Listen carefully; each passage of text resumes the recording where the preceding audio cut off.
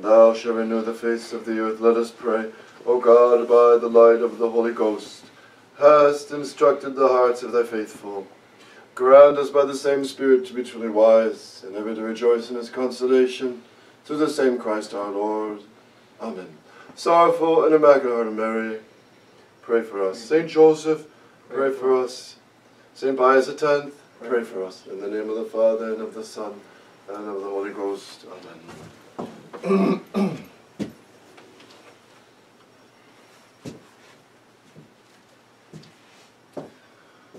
Who is our Lord Jesus Christ?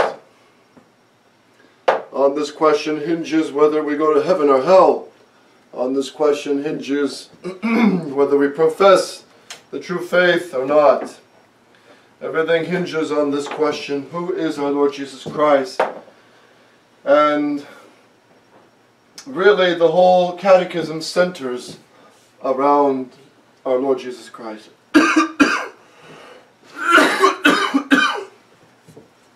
This is the first question in this chapter. Lesson 7, the Incarnation. What is the Incarnation? In the Latin, carne means flesh. In, of course, in the flesh, in carne. Jesus Christ is God in the flesh. He is the second person, the Son of the Holy Trinity. It was not God the Father who took on flesh. It was not God the Holy Ghost who took on flesh. It could have been, says St. Thomas Aquinas. It could have been. But God in his wisdom chose to give the true wisdom to us, because man is rational and his rational nature needs the truth. So the second person of the Trinity is wisdom himself. So wisdom became flesh for us. And as St. Lawrence Justinian said, wisdom has become foolish for man. Foolish because he took on our clay. Foolish because he accepted to be humiliated and spit on and crucified to save mankind, at least those of goodwill, from eternal hellfire. So, who is our Lord Jesus Christ? He is the person of God, the divine Son, one consubstantial with the Father and the Holy Ghost from all eternity. And this is the prophecy, many prophecies, especially Maccaeus chapter 5, which says, "And you, Bethlehem, out of you shall come the leader, whose days are from eternity, and he will lead his people." His days of this future Messiah are from eternity, having no beginning.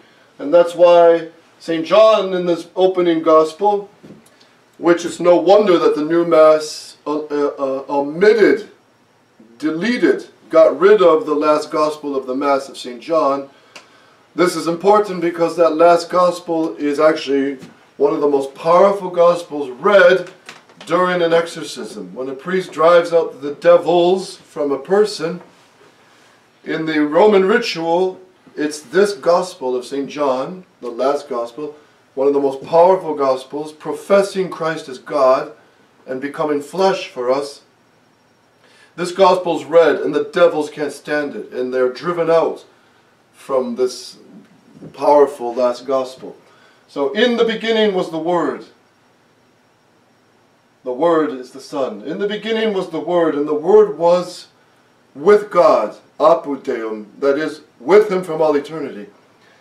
And the Word was God. He was God, equal with the Father, equal with the Holy Ghost. This is so, so important. Because ask any Muslim, do you believe in Jesus Christ? Yes, I accept him as a prophet. Do you believe he's truly God? No, he is not God. There's only one Father, and Jesus is just a prophet. He's a creation of God. And that's total blasphemy. So the Muslims do not worship the true God. They worship the devil. And as St. Peter Mavimenus told 3 Arabs who surrounded his bed when he was dying, you must accept Allah, you must accept Muhammad. And his response was, Allah is a false god, he's Satan, and Muhammad is burning in hell. He's damnatus est, he's damned. So the Muslims do not worship the true God. The Jews, what do they say about Jesus Christ? They say he's an impostor. They refused him as the divine Messiah. And he came in his Father's name, so they refused him. But they will take the one who comes in his own name, the Antichrist. That will be the Jews' Messiah. And St. Pius X said in 1903, this Antichrist is not far off. So the Jews, because they refuse the Son, they therefore refuse the Father. Because the Father so loves his Son. And as Christ said, no one can come to the Father but through me. And no one can come to me unless the Father draw him by his grace. And the Jews received that grace, and as a nation they rejected that. So the Jews refused the true God, so therefore they don't worship the true God. The true Father, the Son, the Holy Ghost, the Blessed Trinity. They refuse the Blessed Trinity. The Mormons, started by Joseph Smith, a man-made religion. They have no Christianity, no Christian iconography at all on their churches or buildings. They have no sign of the cross, no crucifix, nothing. And it's very akin, very blueprinted off the Freemasonic lodges. And in fact, a Mormon actually told me that Chase Bank actually supports the headquarters in New York City. Anyway, the Mormons say that Jesus Christ was brother to Lucifer. That he was brother to Lucifer. This is blasphemy. So he was a creation. Lucifer was the bad boy. Our Lord Jesus Christ was the good boy and the good example to follow. But he's a creature and an angel. And that's false. That's another blasphemy. And so how do you smell all these false religions? One, ask who founded them. And only one has Jesus Christ as the founder. The Holy Roman Catholic Church of tradition. And not the Conciliar Church, obviously. That was fabricated in 1965 after the Second Vatican Council with a new bastard priesthood, a new bastard mass, a new bastard sacraments, a new bastard rites, a whole new bastard reform. Bastard meaning in the French, bâtard, illegitimate, as Archbishop Lefebvre used that very word to describe the new Mass priests, the new Mass sacraments, the Vatican II religion. So we refuse that religion. We stay Catholic since this terrible council 50 years ago. But only the Catholic Church is founded by Christ. So all the other man-made religions, they're man-made. So who wants to belong to a religion invented by a man? We won't save our soul in those false religions, including all the denominations of Protestantism. So, who is our Lord Jesus Christ? This is the most important question. And we must know this question, seek to know who Jesus Christ, our God, is. Because God so loved the world that he sent, truly sent, in a mission, his only begotten Son. And that mission was to preach and sanctify souls, and to govern them and lead them to heaven. And that's why he left this to the Pope and the bishops to teach, and the priest to shepherd over the flock and lead the faithful to heaven by believing all that Christ taught and being sanctified by his 7 sacraments and adoring him as our King. And our state governments, our laws, our constitutions should recognize the kingship of Christ. This is what we Catholics want for our United States of America. For our country. We want a Catholic government. We want the Sacred Heart of Jesus on our flag. We want his name and the Blessed Trinity expressed and adored in the first paragraph of our Constitution. That's the way it's supposed to be. Oh, you're being too narrow-minded. You have to open to other religions. Well, what happened when Pontius Pilate reduced Christ to an equal with false religions, forbidden by the first commandment? Thou shalt not have strange gods before me. So when a state says any religion can exist with the support of the state, that's state atheism, as Pope Leo XIII said. That's state atheism. And when you got an atheistic state, You've got divorce, you've got abortion, you've got contraception, you've got self-assisted suicide, killing off of the old people, and everything we're watching today. The rainbow flag, horrors that draw down fire from heaven. So, back to this most profound and most simple question. Who is our Lord Jesus Christ? He is the person of God. And He is not the human person. He is not a human person. He is the divine person. And which divine person in the Blessed Trinity? The Son, the second person of the Blessed Trinity. This is so beautiful and so clear. He is not a human person, He's the divine person. And He has two natures in our Lord Jesus Christ. Each one of us, like Anthony here. Anthony has a human person, right, Anthony? Anthony has a human nature.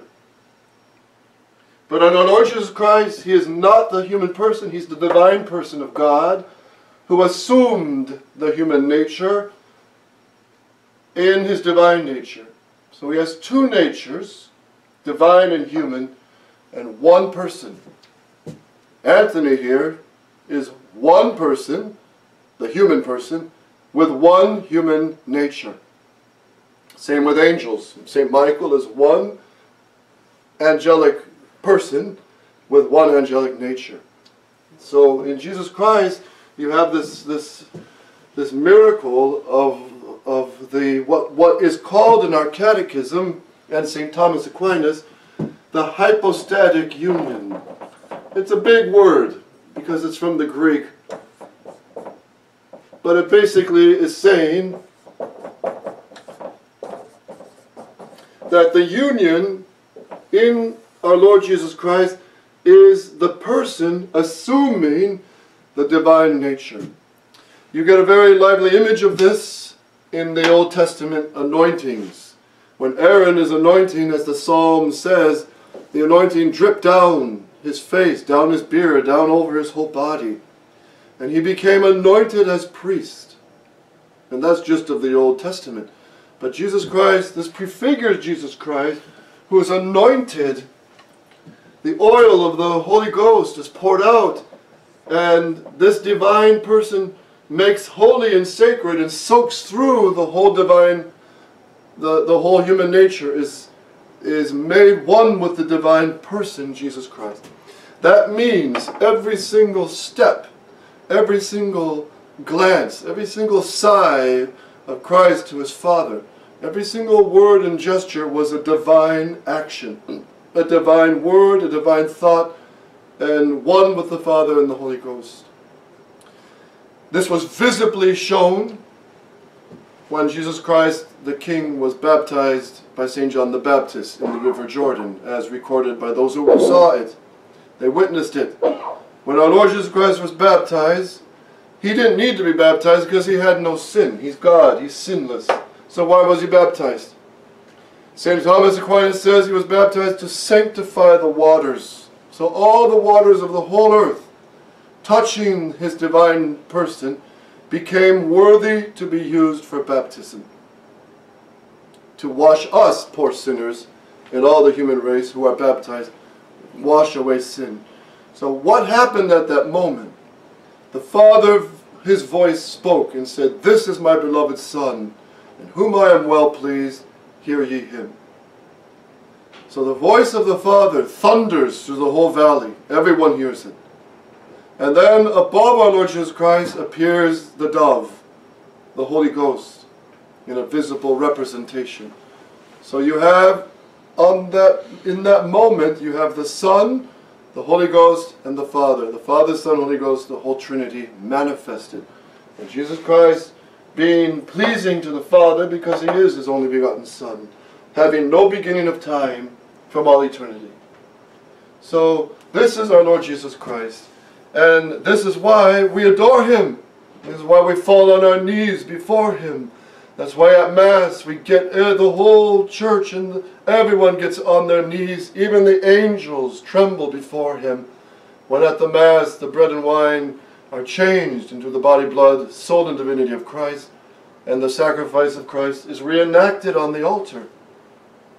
And this is what one Protestant told me.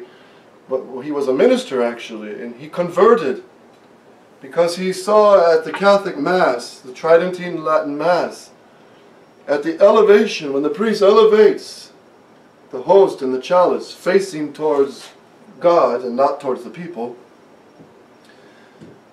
he recalled to his mind what God told Moses: take that serpent made of bronze, hang it up on the tree for all to see.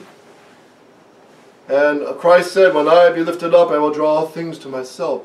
So a Protestant minister converted because he saw this whole connection to the Mass and to Jesus Christ raised up on the cross and raised up in glory in his ascension, where he stands now at the right hand of the Father, sits at the right hand of the Father. So the definition in the Catechism is, by the Incarnation is meant that the Son of God, retaining his divine nature, took to himself a human nature, that is, a body and a soul like ours. So Christ had a body that was united to God. Everything about it was sacred. And his soul always had the beatific vision of the Blessed Trinity. Always. Even on the cross. But that's a mysterious suffering Christ went through when he said, why hast thou abandoned me? And then the lesson 7 begins with the question, did God abandon man after Adam fell into sin?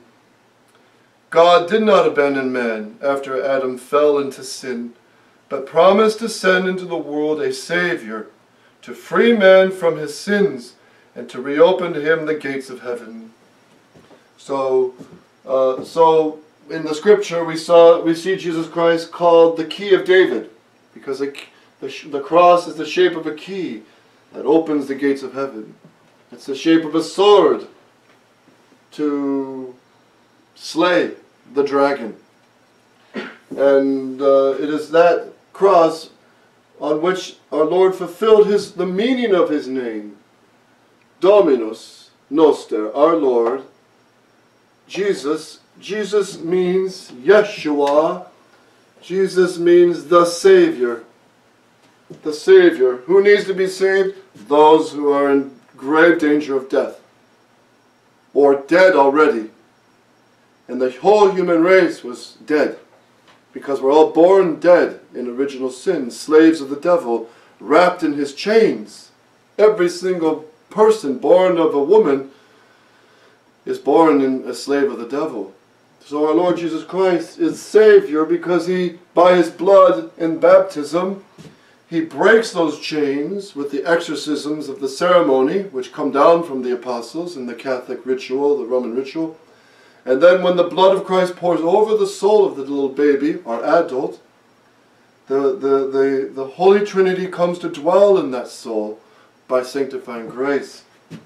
So truly Jesus Christ is Savior, because by his dying on the cross, shedding his blood, he opened the gates of heaven. And how are we saved? The only ones saved are those who are now in heaven. Those who are on earth, St. Paul tells us, work out your salvation with fear and trembling. And when the Protestants go on and on about how they're saved because they believe, well, nowhere in the Bible does it say that. Because Christ himself tells us, be watchful, be vigilant, and pray always. Because your adversary, the devil, goes about like a lion seeking whom he may devour. And we could fall, we could slip and fall at any time.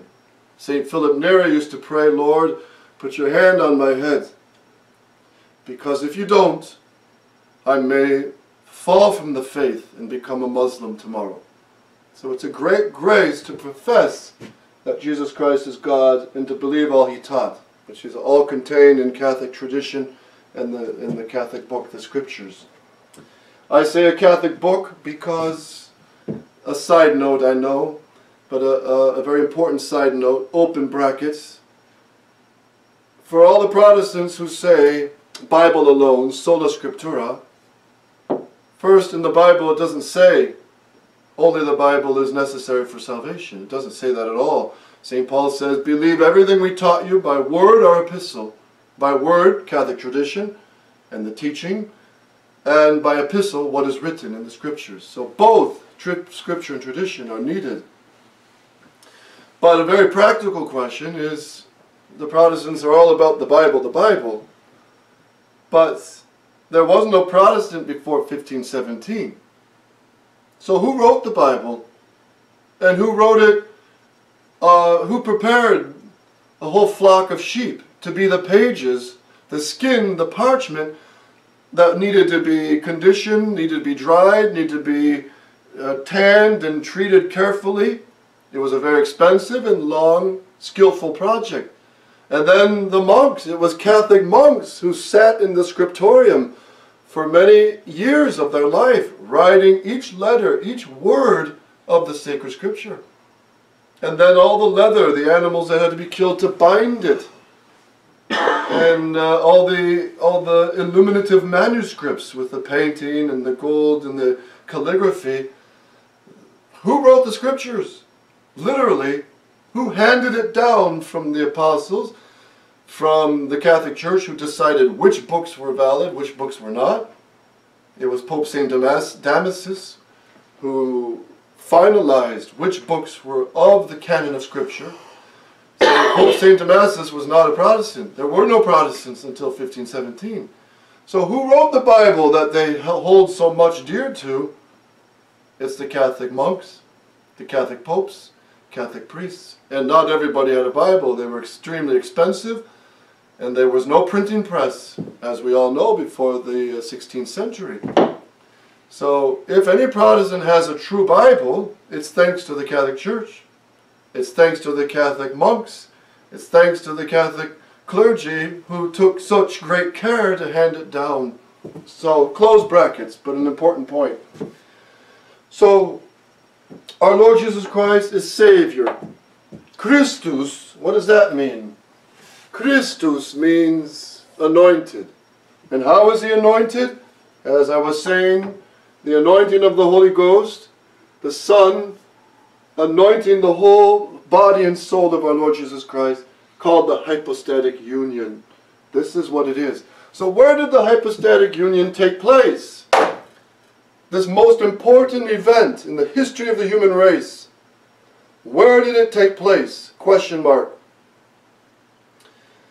We know, in the little town of Nazareth, as life was going on and people were shopping and bustling and going about daily business, in a little home took place in a virgin girl chosen by God, because she was conceived without original sin. She had to be mother of someone so sacred.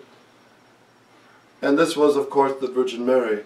And in her womb took place this greatest miracle.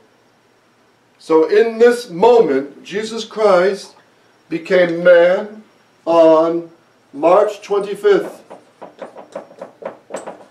the day of the first Annunciation in the town of Nazareth. March 25th, when this angel St. Gabriel came to the Virgin Mary, he said, "Hail, Ave Maria, gratia plena, full of grace, Dominus tecum, the Lord is with thee." And literally with her, because when she said yes to God, by the power of the Holy Ghost, and having no carnal relations with St. Joseph, by the power of the Holy Ghost, the Virgin Mary conceived in her womb the very divine person of our Lord Jesus Christ. This is called the hypostatic union. So Jesus Christ was ordained a priest in the Basilica of the Blessed Virgin Mary. How's that? Most priests are ordained priests in a cathedral or in the history of Archbishop Lefebvre in a tent. But the first eternal high priest of the New Testament, of a priesthood that will last forever, for all eternity, of which the Old Testament priesthood was only a shadowy preparation for, our Lord Jesus Christ was ordained a priest in the Cathedral of the Virgin Mary's womb, the most beautiful cathedral ever built by God. He's also king because he is God. And he is the only Savior because there's no other name under heaven whereby we can be saved. And that's what the angel told the Virgin Mary. So our Lord Jesus Christ is truly the Savior of all mankind. And it's only the Catholic Church that defends that he is God. And this fight took place right at the early church. St. John was already saying, if anyone dares to dissolve Jesus Christ, he's of the spirit of the Antichrist. So every heresy and infidelity, such as the Muslims and the Judaic perfidy, attack Jesus Christ and dissolve that he's not God. They say he's not God. He's great, he's holy, he's a prophet, but not God. This is blasphemy. He is God. And this is where the Catholic faith is separated from all false religions, because it proclaims Jesus Christ as truly God, as truly the high priest, truly king, truly the Savior. And Archbishop Lefebvre spoke about this so often. Let me just quote from his own words in the great sermon at Lille in 1976, which was called The Hot Summer. Here's his own words. But precisely, why are we firmly resolved not to accept this adulterous union of the Church and the Revolution at Vatican II? Because we affirm the divinity of our Lord Jesus Christ. Why was St. Peter made Peter? Recall the Gospel. Peter became Peter because he professed the divinity of our Lord Jesus Christ. And all the apostles proclaimed this faith publicly after Pentecost, and immediately they were persecuted. The Sanhedrin said to them, do not mention this name anymore. We do not want to hear the name of our Lord Jesus Christ. And the apostles answered, non possumus. We can't do this. We cannot speak of our Lord Jesus Christ. We cannot not speak of our Lord Jesus Christ, our King. You will say, Archbishop Lefebvre continues, you will say to me, is it possible? You seem to be accusing Rome of not believing in the divinity of our Lord Jesus Christ. Liberalism always has two faces. It affirms the truth, which it calls the thesis, and then in practice, the hypothesis, they say, it acts as the enemies do, and with the principles of the enemies of the Church, and in such a manner that one is always incoherent, always in contradiction. What does the divinity of our Lord Jesus Christ signify? That our Lord is the only person in the world, the only human being who could say, I am God. No one in the history of the human race can say, I am God. Only Christ can say this. And by the fact that he could say, I am God, he was the unique Savior of the human race. He was the sole priest of humanity. And it's only King of humanity by his nature, and not by privilege or title, but by his own nature, because he was the Son of God. Powerful. So Jesus Christ is priest, king, Savior. He is truly God, and we adore him. And the Catholic Church defends this. To wrap this up, because time is quickly passing, all the prophecies from Adam's fall to all the prophecies from Moses, from Ezekiel, Isaiah, Daniel, David, prophesy all the details of our Lord Jesus Christ. Psalm 21, for example, is so descriptive of his passion. Isaiah 53 is almost another gospel because it's so graphic of the passion. And then all the prophets, I can't go through them now, but they all point to Jesus Christ. And then Jesus Christ claimed to be God. I and the Father are one, he says. And the Church defines, it's clear, the oneness is not of friendship and morality, it's a oneness of nature with God the Father and the Holy Ghost. And then Christ confirmed by his miracles, miracles that no one else can do. The greatest miracles are his virgin birth, his resurrection from the dead, and his ascension into heaven. No man has done these. And then the miracles of curing the blind, raising the dead, and giving the power to the apostles and the saints down the centuries to cure, to work miracles in the name, precisely, not of Allah, not Buddha, not Joseph Smith, and not Martin Luther, but our Lord Jesus Christ. So this is the one we adore, and we say this in the Holy Mass. Tu solus sanctus, you alone are the Holy One. Tu solus Dominus, you alone are the Lord. Tu solus Altissimus, you alone are the Most High, Jesus Christ. And we proclaim this in every Mass. And we adore Jesus Christ in every Mass, because the Tridentine Mass of the Latin Rite proclaims the royalty of our Lord Jesus Christ. That's why the enemies had to destroy this Mass and invent and fabricate a new Mass of 1969, which we refuse. And don't go to it, it's poison. So we'll close with that until the next Catechism next week. God bless you all. In the name of the Father, and of the Son, and the Holy Ghost. Amen. O my Jesus, forgive us our sins, save us from the fires of hell. Lead all souls to heaven, especially those most in need of thy mercy. Sorrowful and Immaculate Heart of Mary, pray for us. Saint Joseph, pray for us. Saint Christopher, pray for us. In the name of the Father, and of the Son, and of the Holy Ghost. Amen.